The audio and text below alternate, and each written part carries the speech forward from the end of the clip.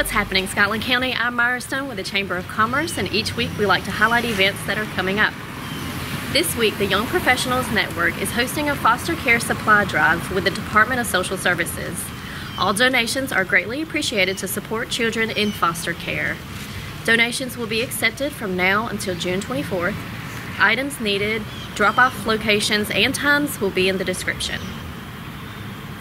Next up, if you have personal papers you need to dispose of, any resident can bring up to 3 boxes or 75 pounds of paper to be securely shredded. This event is happening Saturday, June 24th from 10 a.m. to 1 p.m. at 517 Peden Street in Laurinburg. YPN donations will also be accepted during this time. Next is the first annual 4th of July parade in downtown Laurinburg.